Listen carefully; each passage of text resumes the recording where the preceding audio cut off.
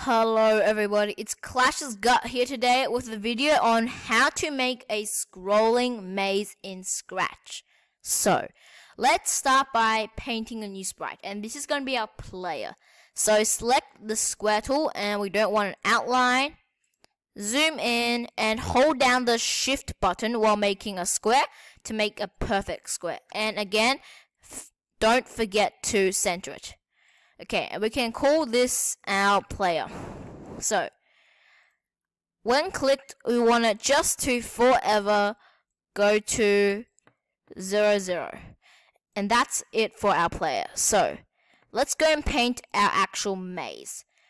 But be careful to not make this too big, okay? So I'm just going to use the line tool and let's make it a thickness of 10. I'm going to zoom in and make sure again that it's very small. We'll deal with that later. So because I'm not really going to go into how to make a good maze in this video, it's just about how to make a scrolling maze. I'm not really going to make this a very awesome maze.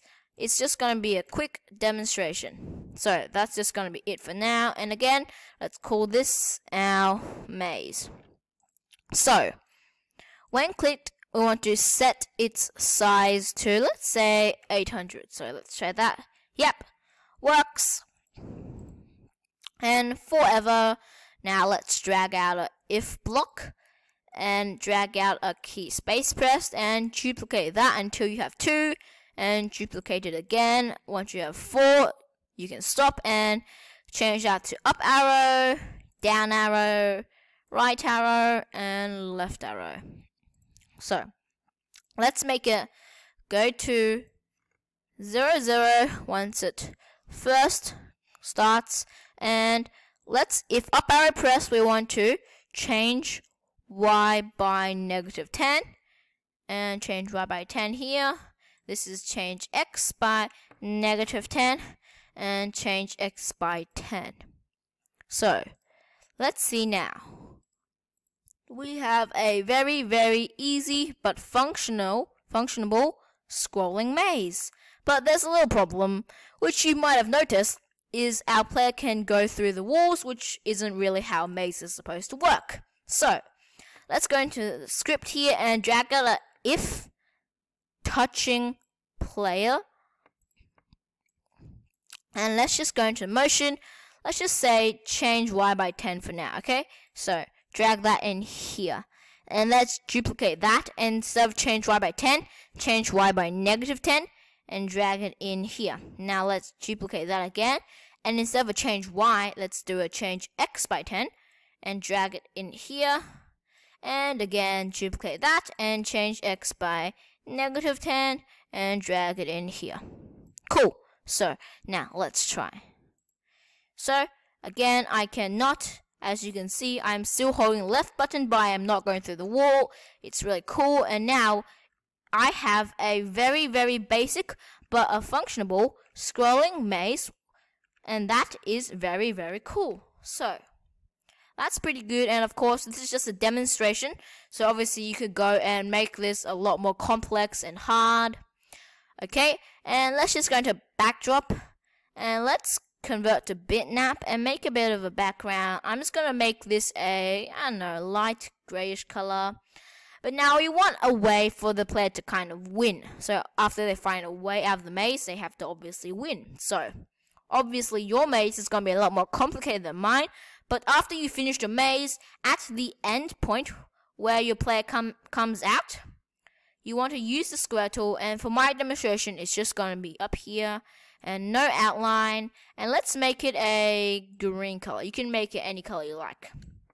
So just make kind of a green square. So that's going to be your target, okay? So there's a little problem here though, as you can see. Because this is part of the maze, the player won't actually touch the green square. So we should actually just copy that and delete it. And let's just go paint a new sprite and paste it here. Okay, just don't move it. And let's go into the maze, and again, let's drag everything from here to here so they both have the same script.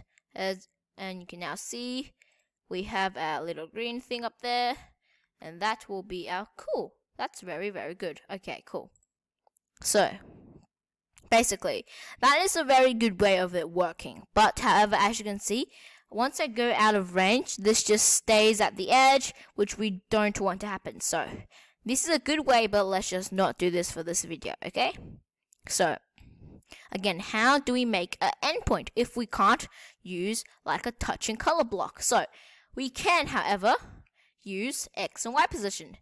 As you can see, our player, once it goes through here, that should mean that it's left the maze. So as you can see, the Y position is negative 480. So let's go in here and drag out a if, and let's drag out a smaller than. We want if its Y position is smaller than negative 480, then we want to kind of like broadcast, oh yeah, you've won. So let's drag it up broadcast, and let's make it called you win. Okay, cool.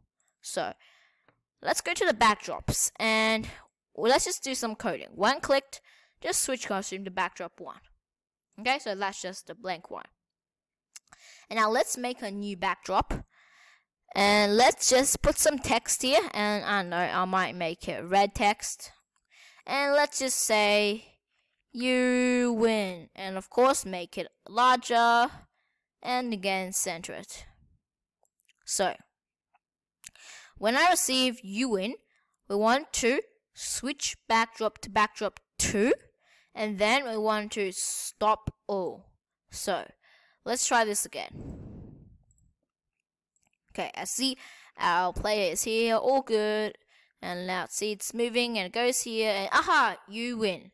So of course in our maze, your coordinates will be different from mine because I'm just doing a small demo. But if you have a bigger maze, just look on here and see what the coordinates are, and then change this accordingly.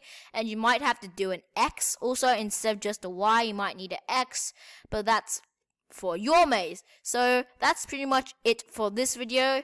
Thank you for watching. Please leave a like and subscribe if this helped you. See you later.